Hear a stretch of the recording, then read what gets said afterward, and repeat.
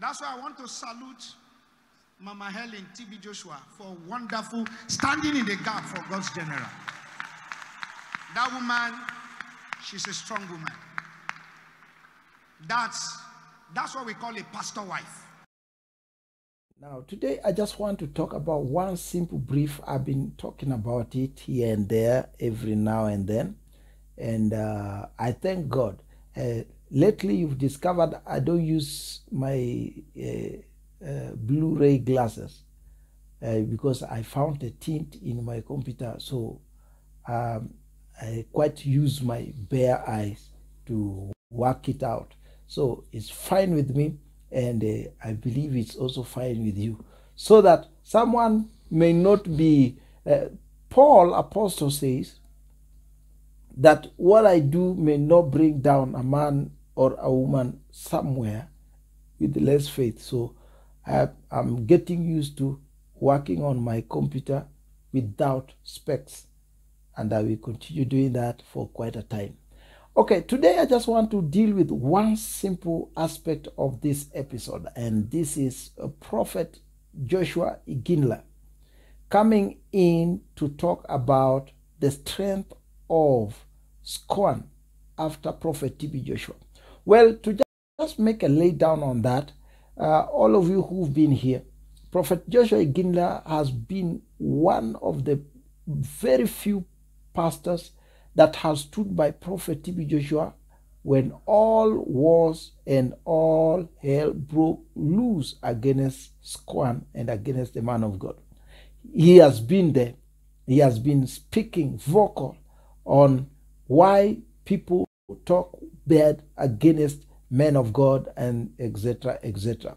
And then after Prophet TB Joshua has gone to be with the Lord, he is one of the very first people who went to be and comfort the woman of God, Prophetess EVELYN Joshua, Prophetess EVELYN Joshua.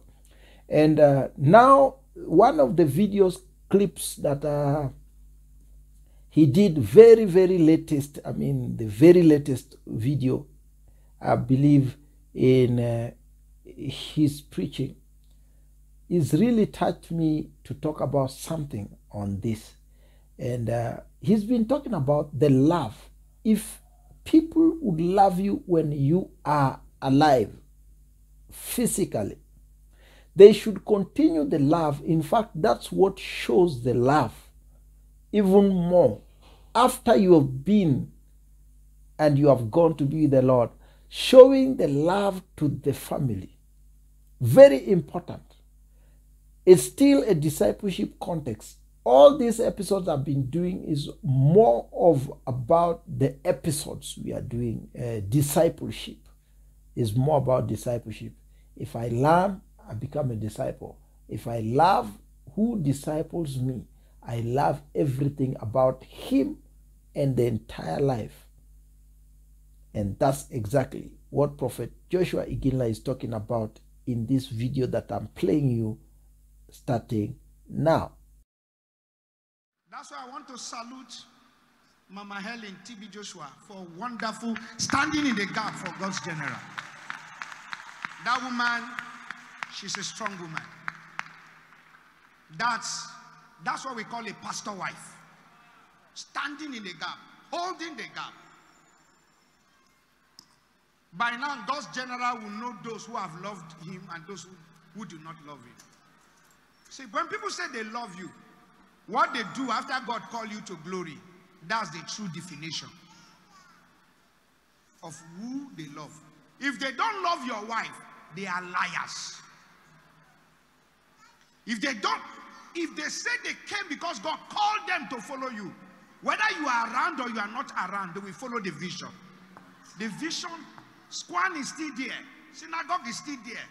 So if you disconnect because the man of God has gone, you were never called to him.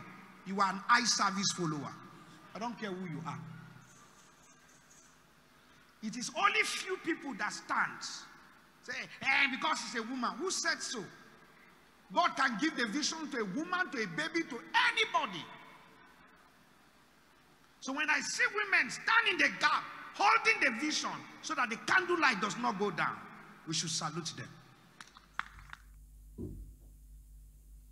Timothy Profitable, and this is Blevoy.